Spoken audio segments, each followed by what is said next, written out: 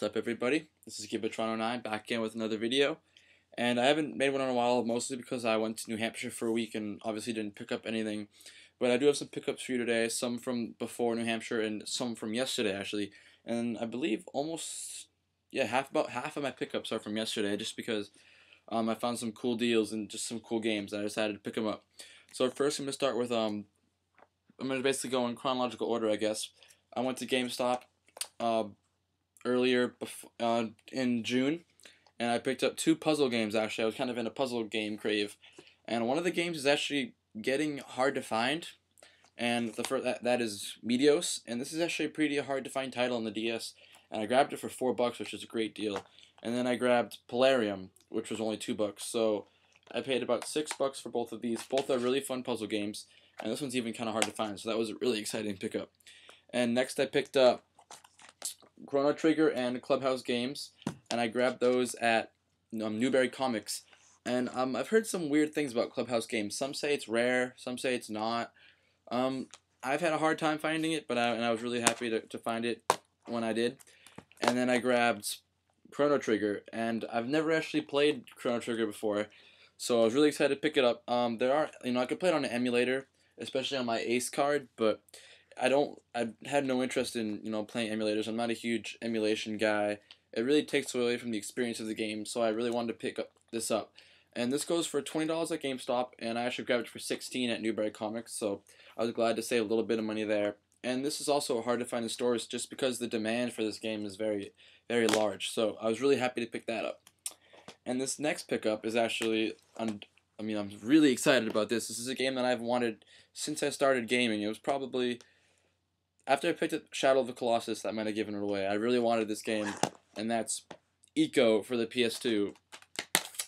And it's complete and basically perfect condition. I don't know if you can tell, but there's nothing wrong with this game. It's perfect. I even wonder if it was new and just not in the wrapping. But anyway, I grabbed it for $20, and I grabbed it actually off of Amazon. Just because I really wanted to try it out, and I'm really, really excited about it.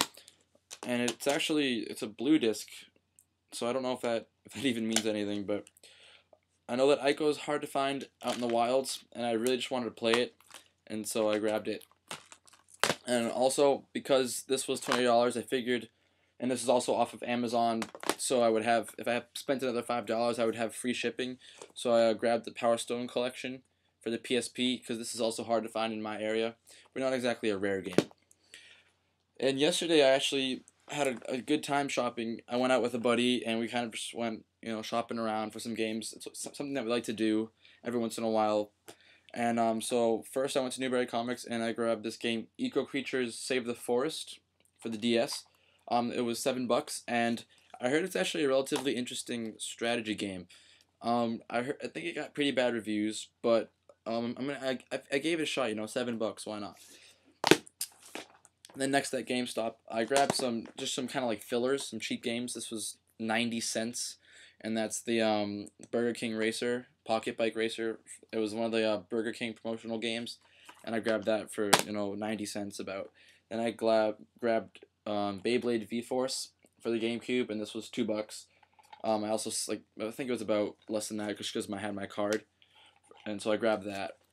And I also grabbed, this is kind of a game that I was in the mood to play this game. This is a game that I really wanted as a kid, but never wanted to spend the full price for it, and it took a really long time for it to get down. By the time it was down at a price I wanted to pay, I was focusing on, RPGs. But I went back and decided to pick it up, and I've had a lot of fun with this. This is the game I've been playing more than any other game for the past few days. I'd say I've been playing it for at least 5 hours with friends, by myself, and that's Super Mario Strikers for the GameCube. And I'm actually into GameCube collecting. My collection's right there. I have over 50 games, and I definitely want to try and get almost a full collection. I'm not really going for the sports games. And it'll be hard to get, the Phantasy Stars and stuff like that, because those are hard to find. But I'm going for it anyway. And speaking of hard to find games, I picked up one the other day, and that's Tales of Symphonia for the GameCube, and it's in great condition, complete. I grabbed it at GameStop for $20. It was there aren't really GameStops in my area that have it, so I was really shocked when I saw it, and I just had to pick it up. It's Player's Choice, and I haven't seen it anywhere otherwise. Um, so the Player's Choice didn't really matter to me. It was in too good condition to pass up, so I grabbed them. And I think I already mentioned this, but all my games this week were complete. And finally, my last pickup is Shin Megami Tensei Strange Journey for the DS, and this was the one that came with the CD. I grabbed it used for $13 at GameStop and was lucky to grab it with the CD with it, and I was really excited about that. And I haven't played it yet, but I'm definitely looking forward to it. So most of my gaming has been Chrono Trigger, which I have been enjoying. A little bit of Power Stone. I had a week where I was kind of trading in between Meteos and Polarium, and then recently it's been Super Mario Strikers, and that was kind of a quick explanation of my gaming and also my pickups for this week, and I'll see you guys later.